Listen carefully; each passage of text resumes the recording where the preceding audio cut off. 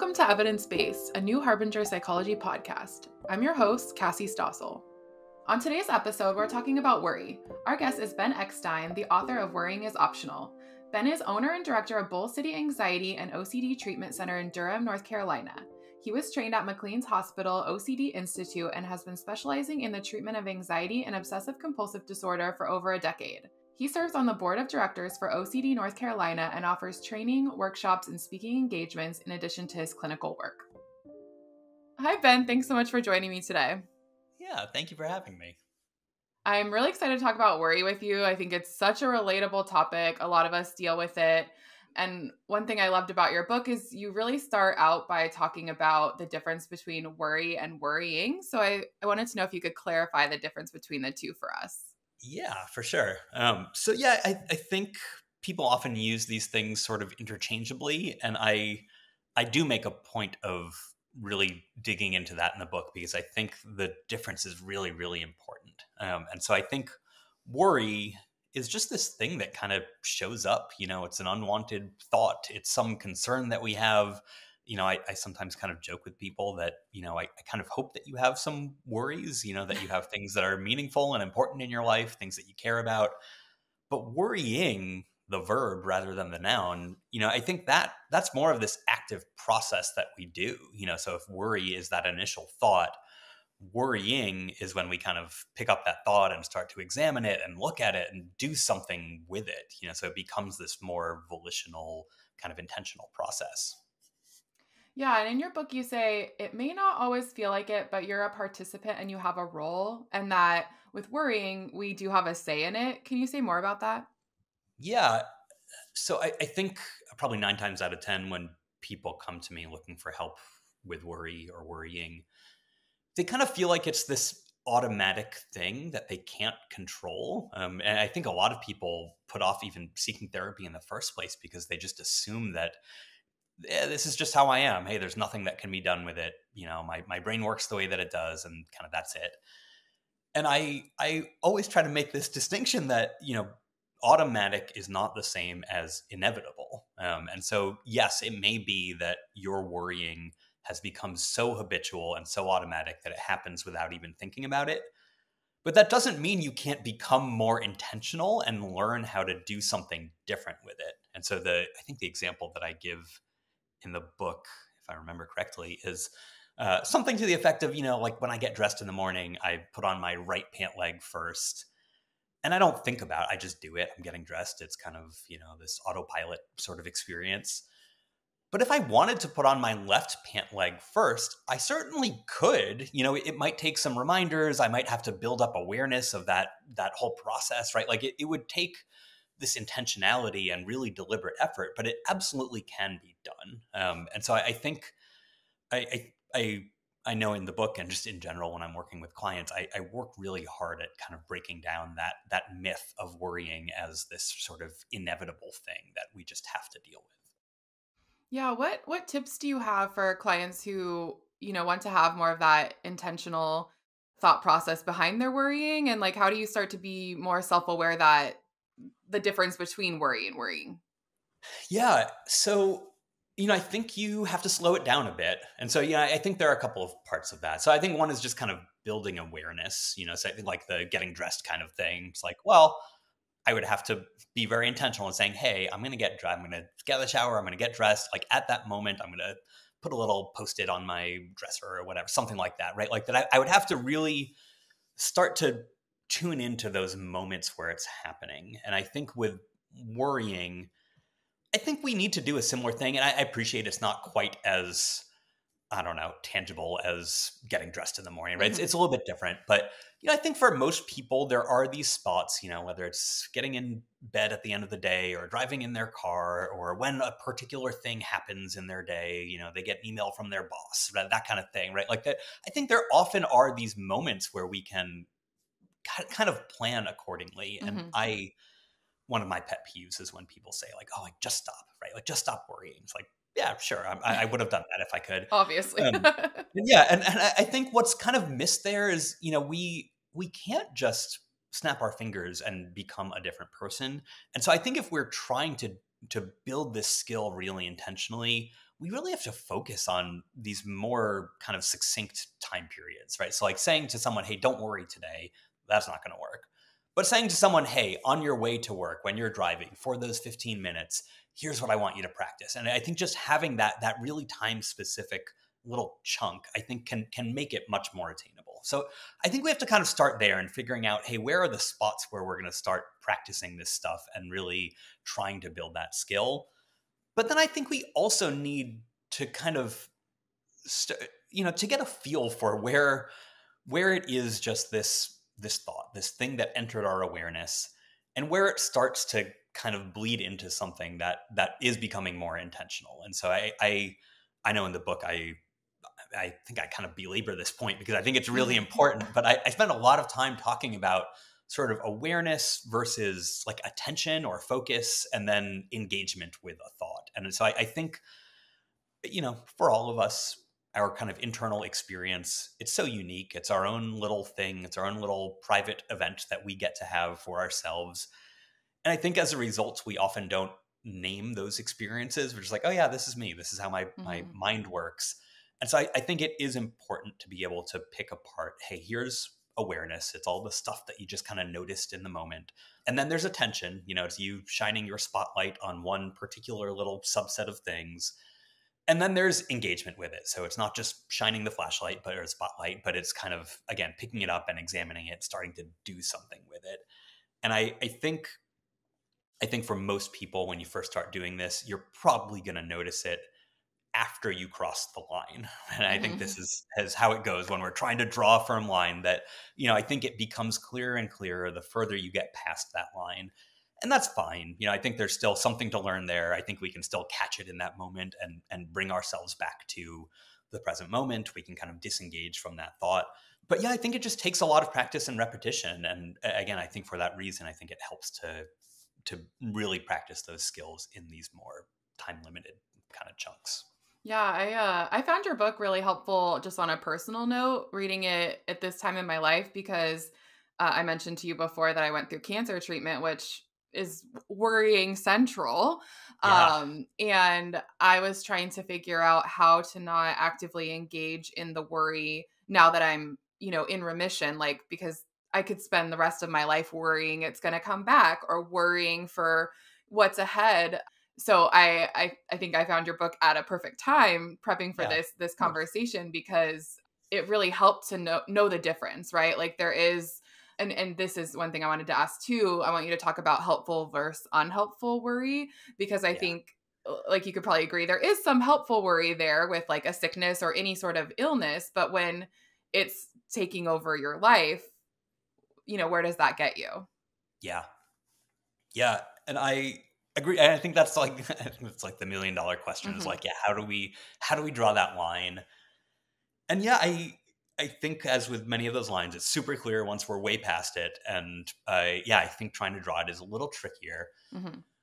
I always want to distinguish between the two. And I think, helpful versus unhelpful, I think is a good label for it. And in fact, in general, when I'm talking about worrying, I do a lot of work with OCD. And so there we're often talking about kind of mental compulsions. And, I think some people use rumination or overanalysis. There's a million different kind of phrases we can throw at this sort of phenomenon. I think unhelpful thinking is sort of my preferred way of thinking about that, right? Like that I think really cuts to the core of, hey, thinking isn't bad. It's a really helpful thing. It can be a great strategy. But I think we need to kind of harness that and make sure that it stays in this place where it's kind of functional and useful. And so, I think something like health anxiety, and again, I think the cancer example, I think is a really good one, right? It's like it's not just a hypothetical, like, hey, I might get sick someday. It's like, no, I have this thing that I'm dealing with. And it's like really scary.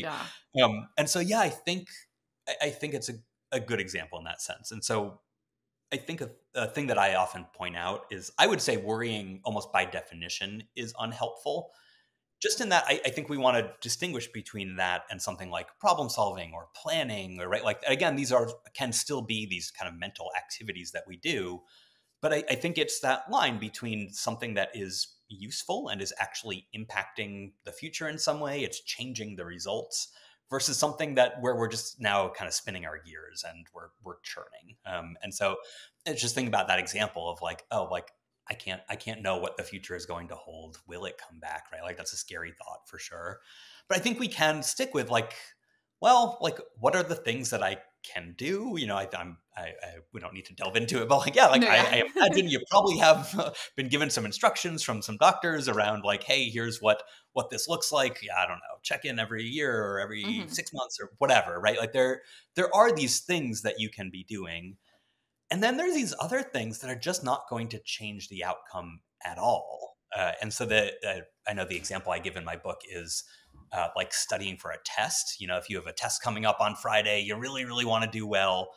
Are you going to be better served worrying about that test or studying for the test? And obviously the answer is studying. And I think it just, for me, drives home that point of, well, studying, this is actual preparation and planning. You're doing something that hopefully, if you're doing it well, will change the results, right? Like it'll change the outcome in some way. Worrying, if anything, it's going to change the results in a negative way. You're going to go in there with a bunch of anticipatory anxiety. So yeah, I think, again, in my mind, it's just that point of diminishing returns, the place where it stops being helpful and now just becomes this sort of repetitive process. Yeah. I'm going to be honest with you, Ben. I was that kid in high school who, one, overachiever, but I would just tell myself I was going to fail the test. Like, just like knock myself down mentally and then be nicely surprised. Like, I would still prep and do everything, but I'd be like, it's going to go badly for me. And it would always go fine. But it takes the pressure off a little bit. And, you know, I'm always a fan of being nice to ourselves and being positive and optimistic and all those things. But I think there's something to, I think about that sometimes, like when I'm giving talks at conferences, that kind of thing, where I think when I first started doing that, I would often go into it saying like, oh, like, don't be anxious, right? Like you gotta be really cool and calm and blah, blah, blah. And I think I've more recently have said like, no, of course you're going to be anxious, right? Like, yeah, that's fine. Like go into it expecting anxiety.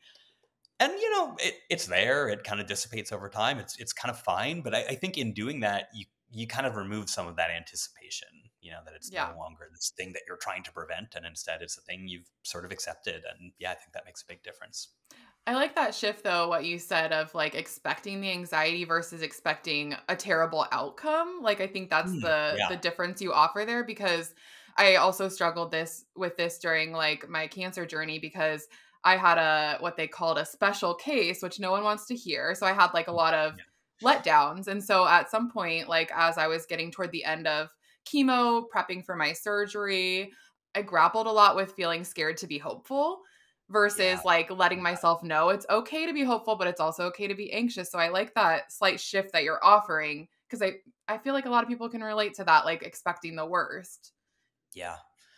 I think it's one of those sort of, I don't know, maybe underrated isn't quite the right word, but like maybe underappreciated parts of anxiety is that I think so often our beliefs about anxiety are a huge part of that experience. And so I think when people have that belief of, I can't handle anxiety, it's going to be catastrophic, right? Like I should be able to control it. You know, I think a lot of those kind of beliefs, like they really change the experience of anxiety itself. And so I think the thing that I'm always hopeful for with clients is that they emerge from therapy. You know, I'm not a jerk. I hope they have less anxiety for sure. But what I really want is that they come away from it just feeling capable of being anxious, that we kind of remove that taboo and that kind of element of it where it's this thing that must not be felt. And we can kind of go into it saying like, yeah, I got it. I know what it's like to be anxious. I can do it. I feel confident in my ability to have that experience. And I think we could substitute in there these other challenging emotions like disappointment or like, sadness, right? Like just that idea of like, hey, do I ever want to feel disappointed? No, of course not. But that's the thing that I'm familiar with. I can do it. I can handle it. I'll get through it. Yeah, absolutely. And in your book, you talk about how there's different types of worry. Could you talk a little bit about what some of those different types are? Yeah.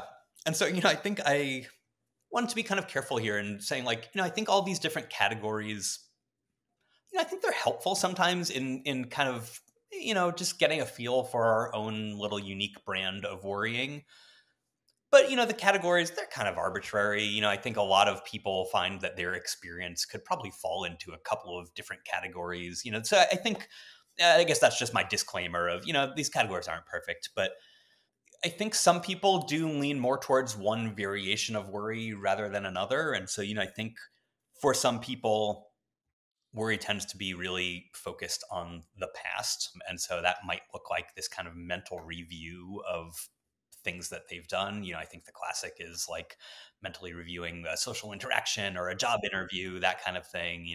Did the thing that I say that was so stupid, I should have said something else. And, I think that kind of, that hindsight awareness, going back and just picking ourselves apart for all these little minor flaws. I think that also that mental review, I think for some people can look more like a mental checking, right? Like just wanting to, and this comes up a lot with OCD, but I think that can be for anyone. It's not just OCD, but again, just kind of delving into the past to try to be sure, again, that I did the right thing, that I didn't do something wrong, I didn't forget something. So I think for a lot of people, it's kind of past focused. For some people, it's future focused. And I think that usually looks like either this kind of like running mental simulations, that I think there are, from this point, this moment right here, we can look into the future and imagine this infinite number of possibilities of these different ways that our lives can go. And it's really tempting to just run through all those different simulations and try to find the optimal course for our lives. Unfortunately, we can't see the future. It's like, I think that one for me is that one hits that point of diminishing returns pretty quickly. But I guess maybe I'll just point out here that I think both of those things, either the mental review or that kind of simulating the future, there's something helpful in both of them. So if I come out of that job interview and I don't know, I like flubbed one of the questions, I can say like, all right, like that didn't go well. Like, what can I learn? I can make an adjustment for next time, right? Like mental review is not always bad. It hits a point of diminishing returns at some point where there's nothing left to learn. I also think there's this bias there because I think we sometimes will pick out things that went wrong just because we have the advantage of hindsight. But that doesn't mean we did something wrong, right? Like sometimes, I don't know, like you make a mistake and there's not really anything to learn. Like you got unlucky or it was a mistake that could not reasonably have been prevented. And so I think again, I think we want to look back at these things and find what's helpful, but I think we want to kind of draw that line when there's not really anything to learn from it. And I think similarly with kind of running those simulations about the future, hey, if we're making a decision, it's not unreasonable to imagine this kind of branching off of like, hey, here are the pros and cons of one decision, here are the pros and cons of another decision. Which one do I want to choose, right? Like that can be really helpful.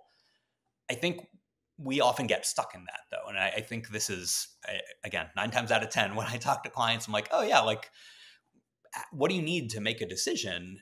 And the answer is kind of, well, nothing. I've already sized up all of the pros and cons. I know what it all looks like. I just haven't pulled the trigger on it. Mm-hmm. I'm just churning through this over and over again, picking apart the pros and cons of these different things without actually taking that next step to take action. So again, I think there are positive things here. There are things that are helpful, but there's just some point where it stops being useful. So I think for most people, worry tends to be either past focused or future focused. I think there are a lot of people who just get stuck in this sort of hyper awareness of things, right? Like that they just have more active minds. They're dealing with more thoughts that are getting thrown at them, and they just keep noticing things. And so I think there are people who get really stuck on, hey, here's this decision. I'm going to turn this one thing over 1,000 times and spend hours doing it.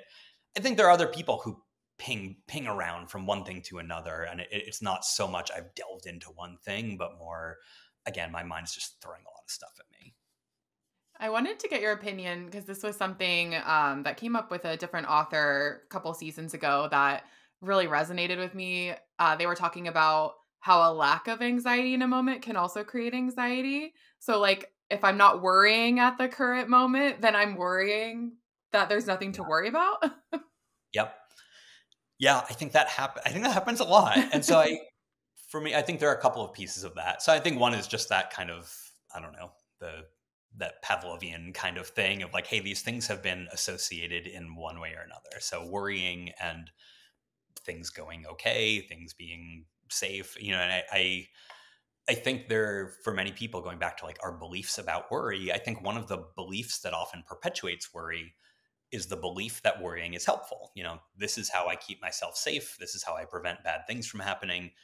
And I think people can become really entrenched in those beliefs. And I think about the studying versus worrying kind of thing. Sometimes people worry and they study. They do it all at the same day, kind of like what you described, Yeah. right? Like, and then things go well, and so like I think it creates this situation where it's potentially getting reinforced. I worried and I got an A. That must mean that worrying was helpful, and I think we're missing like, no, there's another variable there that we're not accounting for. You studied, or you actually knew this material really well, or like there's something else there. Worrying wasn't actually the thing that was helpful. But when you throw it in the mix, it's hard to kind of account for that. So, yeah, I think a lot of people just come to associate worrying with, hey, I'm protecting myself. This is how I'm safe. And so in those moments where it's not there, it's kind of jarring. And I'll say this comes up a lot with OCD treatment, and I would guess I'd say this of any kind of like exposure-based treatment where people start to kind of habituate to an exposure. So if you have, I don't know, fear of dogs, or with OCD, right? Like, yeah, if you're worried I'm going to get sick from touching that doorknob or whatever, and then you start doing exposure, you go through treatment. Eventually these things are not eliciting quite as much anxiety.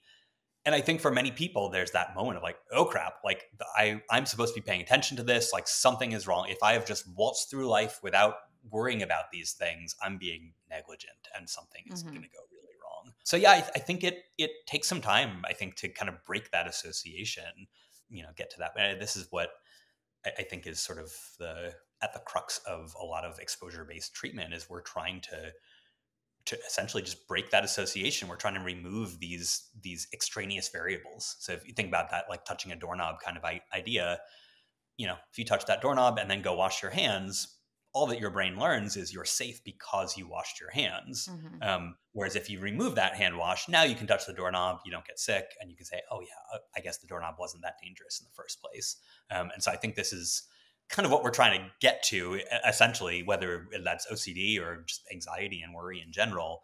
We're trying to remove these extra variables so that we can learn, actually, I'm okay. I can make it through the world without turning this over in my head 1,000 times. It's going to be okay. We'll be right back after this short break. I'm Dr. Lindsay Gibson. Growing up with emotionally immature parents can affect their adult children in several ways. Most of all, it affects the child's ability to trust themselves as adults and to see themselves as people of value who have healthy entitlements to respect and their own individuality. So join me on this adventure of self-discovery. For more details, go to adultchildrencourse.com. One thing I struggle with personally is because of where I work, I read a lot of mental health books. I feel very self-aware of my own mental health. But how do you work through when you know something is the logical truth of something, but you still can't help to not have that worry cycle going in the background? Yeah, I think it's one of the most frustrating things about anxiety is like these places where logic and reasoning just don't really work. And the prime example of that for me is flying, which is like one of the safest things we can do. And yet lots of people feel really scared flying. Yeah. And people often say to themselves, oh, well, you're more likely to die on the way to the airport or whatever. Like that, we know all these statistics. It's not that we don't know it. It's just that for most people, you don't fly often enough to kind of work through that anxiety. And so I always think it's notable that, if you're up on a plane, you're going through turbulence, everyone's kind of grabbing their armrests. And meanwhile, the flight attendants, they're passing out their peanuts. They don't care. And it's not that they know something we don't know. It's just that they've had different experiences than we have. Sometimes when I give talks, I have a slide on this, and it's a picture of me skydiving, actually. And there's this look, I have a look of sheer terror on my face. I'm like mouth wide open and screaming. And you can see the professional skydiver strapped to my back. The look on his face is like, he has this he's like bored or maybe like annoyed by me screaming, right? Like he's just like kind of like tuned out. And so I always think about that picture as like this perfect juxtaposition of like, we don't know, he doesn't know anything that I don't know. He's just jumped out of a plane a bunch of times and I have not. And so, yeah, we have these different reactions. And so I think it's important for us not to be mean to ourselves in these moments. Anxiety is not logical or rational for any of us, right? Like it's about experience. It's about what we've done. We can get really comfortable doing reckless stuff, right? Like it's not really about safety and risk. It's really just about experience. And at the same time, we can feel really scared doing things that are totally safe. Yeah, I think we just want to be kind to ourselves. It's okay if it doesn't make sense. It doesn't really for any of us. And yeah, I think it's really just that reminder of, hey, you can't just convince yourself to not be anxious. You have to go out and do it and live a life that will kind of provide that experiential learning that we need to feel differently in those moments. Definitely. Earlier, you mentioned that when you see clients, a lot of them just think this worry is inevitable, that it just is how it works for them. What are some of the common reasons that you hear in your practice of people sort of talking about this inevitableness of worrying?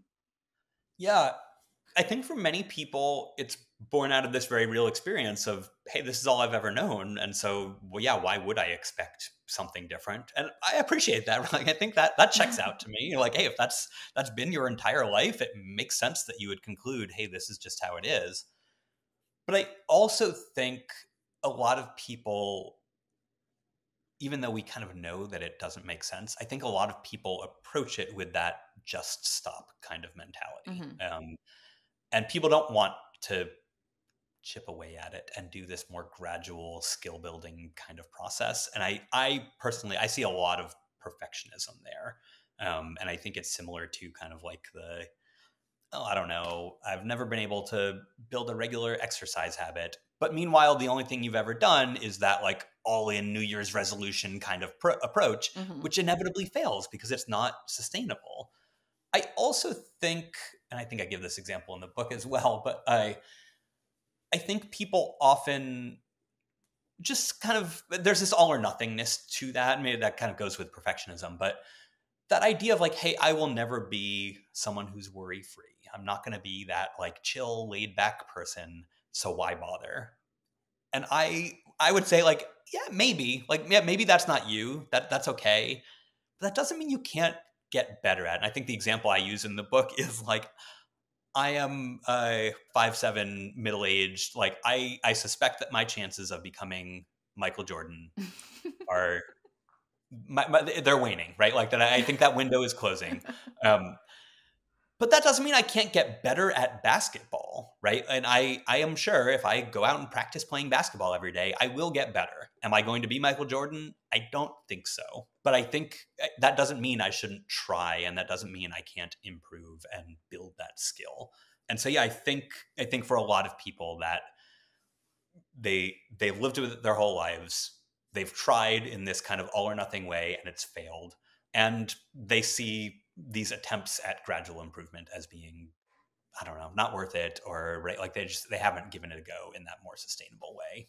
So yeah, I think that all makes sense. I see why people come away with that conclusion. But I do think, obviously I wrote a book about it. I do think there's another way to do that. I think it can be done. I think it just means approaching it in a different way. Yeah, I'm breaking that all or nothing mindset. Yeah. One thing you write in the book that really stuck out to me is that the actual content of the worry isn't what is important. Can you say more about that? Yeah.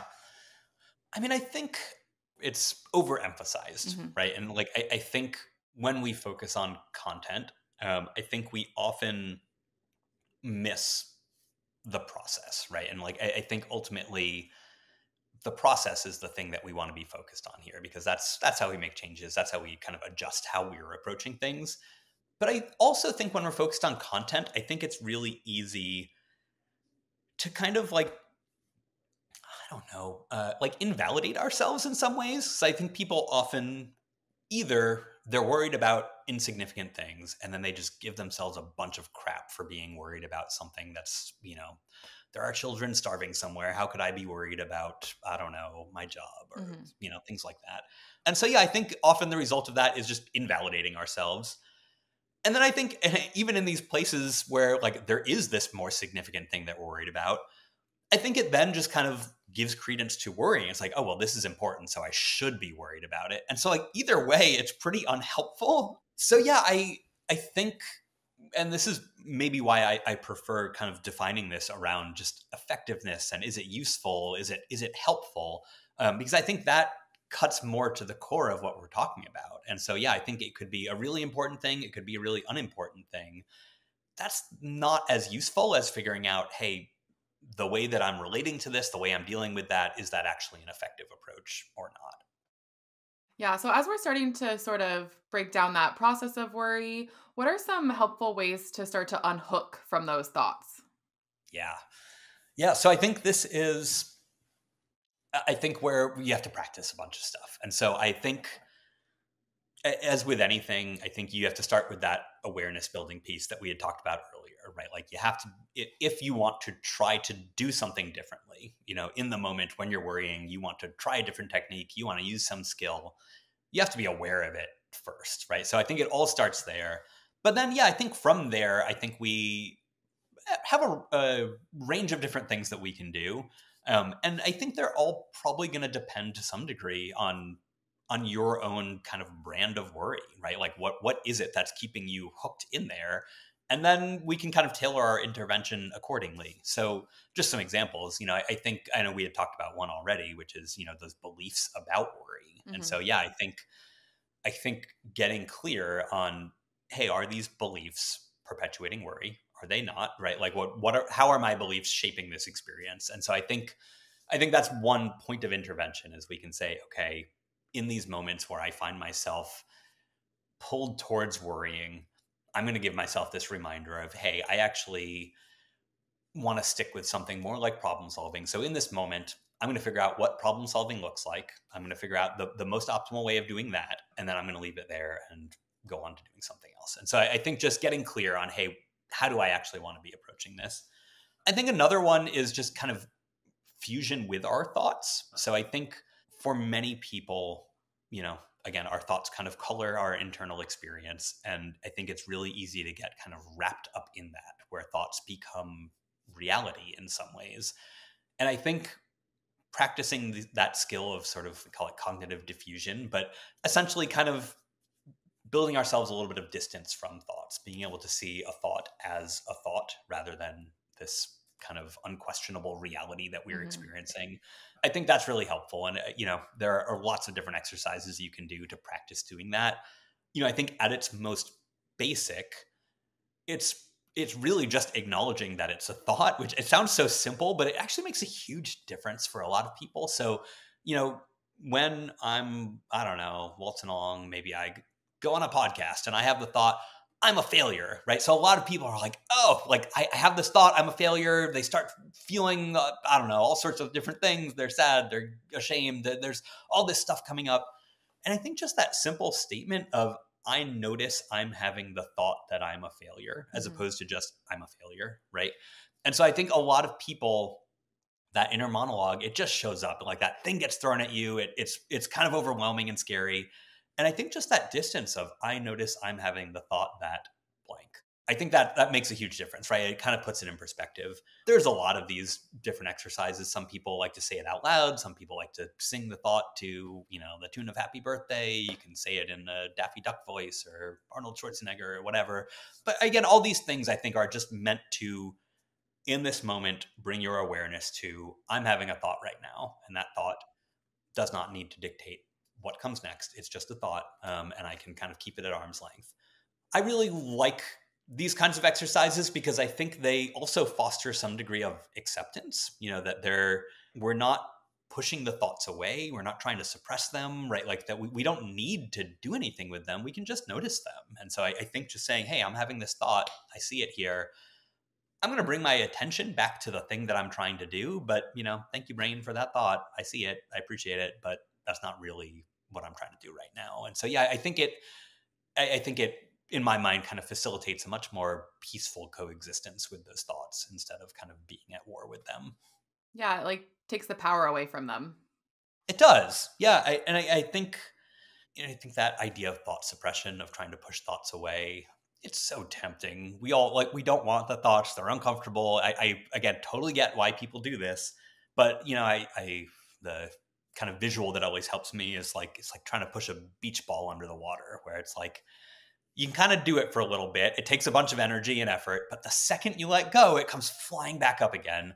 And so, yeah, I think as tempting as it is, we just want to kind of let it be there, let the ball float on the surface of the water. Maybe you didn't want to play with the beach ball. That's fine, but it's there. And yeah, you're going to carry on and just let it be there. There are a million different things that we can do in these moments to disengage. I think another one that I really like to do, just because I think it helps people to kind of see that this is a skill, and it's kind of like building a muscle, where it's like, yeah, you just have to do the exercises and practice and you'll get better at it. But I think these kind of like elements of attention training, where we just very literally just practice putting our focus where we want to put it. Mindfulness and meditation, I think, are really helpful here. I know some people kind of bristle at those words. They've become kind of therapy buzzwords, and I sometimes like that label of attention training a little bit more, even though I think it's a very similar idea. But I think for me really gets to that idea of no, we're building this attention muscle. And I think one exercise I have people do is just to practice moving their attention around in these different ways. And so I think one of those can be just to place our focus on something, just to try to stay focused on one thing. Could be anything. I think another is to have that more open attention, where we're just noticing kind of whatever comes in. We're not trying to control it. We're not trying to change it. We're just being aware of whatever floats into our awareness. And then the third one is I call it kind of like attention speed dating, where we're trying to move it around to a bunch of different things. So it's kind of like that first one, but rather than just staying focused on one thing, we're now pivoting. So instead of saying, hey, I'm going to focus on, I don't know, the sound of the birds outside, I'm going to focus on the birds, and then I'm going to focus on the feeling in my seat, and I'm going to focus on the taste in my mouth, and then I'm going to focus on whatever thought just showed up in my mind, just kind of moving it around. And I think we're really just trying to get this feeling of command over these things, that we can pivot that spotlight around, and we actually do have control of it. I think it's really tricky. So awareness is this thing that just happens. If I hear the birds outside, I didn't necessarily choose to do that. It just kind of happens. I think attention is tricky because it's partly intentional and partly unintentional. So in that moment where I hear the birds outside, my attention might go to that, even though I didn't intend to. But that doesn't mean I can't now bring it back to something else. And so I think that aspect of it, where it's partly intentional, partly unintentional, I think gets really tricky for people. Yeah. But yeah, I think we just want to build that skill of saying yeah, sure, your attention may get pulled to other things. That's fine. We can bring it back in this way, where we're kind of gently shifting our attention back, rather than, again, trying to suppress it or push it away. I know an exercise from the book that I know seems to have really resonated with people. I call the sock penny thing, where I encourage people to put a penny in their sock. Could be whatever, cotton ball or whatever. You put something that's mildly uncomfortable in your sock. And I think the goal here is really the same, right? It's to notice this thing, which is kind of annoying. You're going to have that urge to try to stop noticing it. And we're going to kind of just practice bringing our attention back to the present moment, doing whatever it is we want to do. I always think of it kind of like a mosquito bite, where if you get a mosquito bite, it's itchy. If you sit there and focus on it, it's going to be worse. If you try not to think about it, it's going to be worse. Really, the only way we navigate that is just by kind of forgetting and going about our lives. And we eventually get engaged enough in what we're doing that we forget about it, even though the mosquito bite's still there. And periodically through our day, our attention will drift back to it. It'll feel itchy again.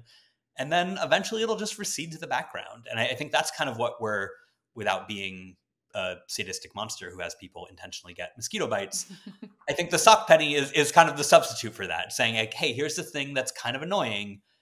Your job is really just to get engaged in living your life and allow it to recede to the background, rather than forcing it to the background. I really like that reframing of mindfulness, because I think it has become such a buzzword, and it doesn't say a lot, right? Like the word itself, but when you make it an actionable thing, it totally like breaks down and makes it something that feels easy to digest. Yeah, for sure. Yeah. And I think this is probably true of most therapists. Like, I think that feels right for me, right? Like, again, I know I personally, I really struggled with like compassion focused therapy and self-compassion, and like, I love them so much, but there's something that's so sweet and nice about them that I just kind of like bristle at it. And so, yeah, I think like I've needed things. I now I'm 100% on board. I really love bringing self-compassion into the work that I do. But I think it's taken me a while just because like at first glance, it feels, I don't know. Like light. Yeah. Yeah. So yeah, I think it's helped me, and I think it helps for my clients as well, just to have another way of conceptualizing that. Yeah. And Ben, as we start to wrap up, can you talk about what the characteristics of a non-worrier are? Yeah. I wanted to include this in my book because I spend the whole thing talking about worrying. And so like, I think I often find, and I think I've kind of borrowed from, how I've thought about kind of parenting my kids, where you don't want to just tell them what not to do. You want to like tell them what they can do. So Mhm. rather like, whatever, don't be mean to your sister. You want to say like, oh, like, here's how you can talk to your sister, right? Like that. I think just having something, not just positive, but like something to do rather than something not to do, I think is helpful. So yeah, I mean, I think the characteristics of a non-worrier, for me, it really boils down to like, we have to challenge that perfectionism. I do want to throw out the disclaimer of some people are just, that's the brain they got, right? Like that. I don't mean Yeah. to imply that everyone who's not worrying, like, oh, they've mastered all these skills and they've been so intentional. Like, no, like a lot of them just got lucky with whatever brains they have. But I think for people who don't have that brain, for people who are born, more primed for worry, who have brains that are a bit more active, we need to do this a little bit more intentionally. And I think I talk a lot about kind of growth mindset, which I think is another one of those kind of buzzwords that people may kind of bristle at. But I think just that idea of like, hey, we need to be able to be nice to ourselves. We need to be able to believe in that possibility for growth and for learning. And so I think that idea of growth mindset of like, hey, if you have a fixed mindset, you believe, hey, I am how I am. This is just the way it is. Whatever skills and abilities I have, they're fixed. That's it. Then you're much more likely, if in those moments where you face failure, where you're imperfect, where you mess something up, your conclusion is going to be, oh, I messed that up because I suck, right? Like there is Mhm. something wrong with me. I blew it. Like this is this like referendum on me as a human being.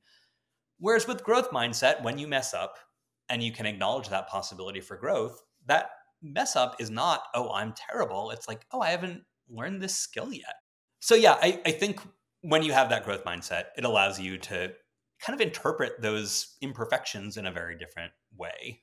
I know one of the examples that I gave in the book is this guy who's a surgeon and had to kind of grapple with this idea of like, hey, becoming a surgeon involves practicing surgery without knowing what you're doing. I mean, to some degree, obviously, Yeah. you've gone to medical school and blah, blah, blah. Like there is a first time you cut open another human being. Like there's this very real risk there.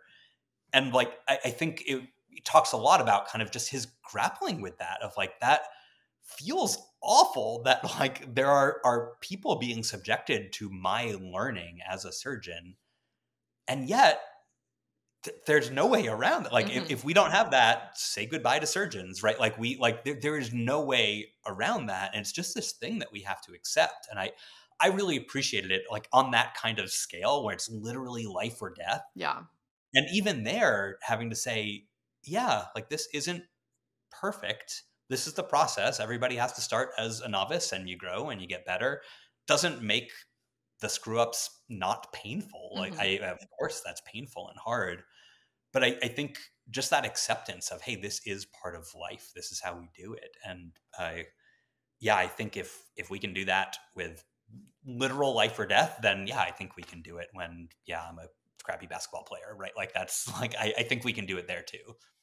Yeah, that feels Yeah. really powerful. That feels like a good place to wrap up unless you have any final thoughts for the listeners. My takeaway, my final thought, I think would be kind of circling back to something we talked about before, which is just, having that patience to chip away at this thing, that I think so many people don't take those steps to get better because it feels insurmountable. And I think when you approach it in that all or nothing way, it is insurmountable, right? It can't really be done that way.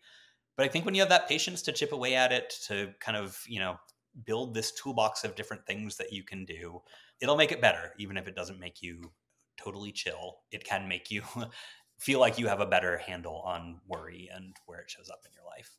Yeah, thanks so much. And thank you for your book. Like I mentioned, I got a lot out of it, especially the timing that I read the Thank whole you. thing. Thank you for your work on this and just making it feel really digestible to take on. And it doesn't make it sound hard. It's like, here are some actionable steps. And I really appreciate that. Yeah. Thank you.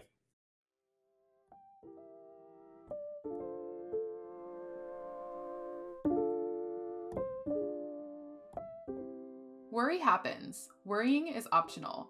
We live in an increasingly uncertain world, and if you struggle with worry, you aren't alone. You should also know that there's nothing wrong with worry. Worry happens to all of us, and it can even be helpful at times. But excessive worrying, the kind that keeps us up at night, interferes with our thinking during the day, and hijacks our ability to make decisions, is a big, big problem. The good news is that, while worry is inevitable, worrying is completely optional. This book will show you how to break free from the unhelpful thinking habits that keep you stuck in a loop of rumination and anxiety. With help from this upbeat guide, you'll learn to build your own customizable anti-worrying toolbox using skills and strategies from metacognitive therapy, acceptance and commitment therapy, and cognitive behavioral therapy. You'll discover the science behind why you worry and how to put the brakes on unhelpful rumination and anxious thoughts before they kick your worry and anxiety into high gear. With this go-to guide, you will gain a better understanding of worry, learn why worry happens, know when to draw a line at disruptive worrying, challenge perfectionism, and accept uncertainty. There's no one-size-fits-all treatment for anxiety and worry, but by assembling an arsenal of tools, skills, and strategies, excessive worry can be managed effectively. This book will help you get started now. Visit our website at www.newharbinger.com and use coupon code podcast25 to receive 25% off your entire order. New Harbinger Publications is an independent, employee-owned publisher of books on psychology, health, spirituality, and personal growth. For over 50 years, our evidence-based self-help books and pioneering workbooks have helped readers make positive changes to improve mental health and well-being. Founded by psychologists Matthew McKay and Patrick Fanning, New Harbinger is proud to be an employee-owned company. Our books reflect our core values of integrity, sustainability, compassion, and trust.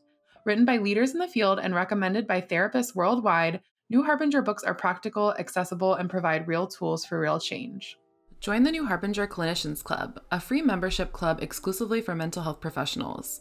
Sign up today and you'll receive a special welcome gift, 35% off all professional books, free client resources, free ebooks throughout the year, access to private sales, a subscription to our Quick Tips for Therapists email program, and more. Visit newharbinger.com/clinicians-club for more information. Do you have an idea for another episode? Do you want to send us a message? Our email address is podcast@newharbinger.com. We'd love to hear from you. This podcast was edited by Jesse Fancushion. If you enjoyed today's episode, we'd love if you rated, reviewed, and subscribed to the show, and we hope that you might share it with anyone who could benefit from the content. This podcast is not a substitute for counseling with a licensed provider.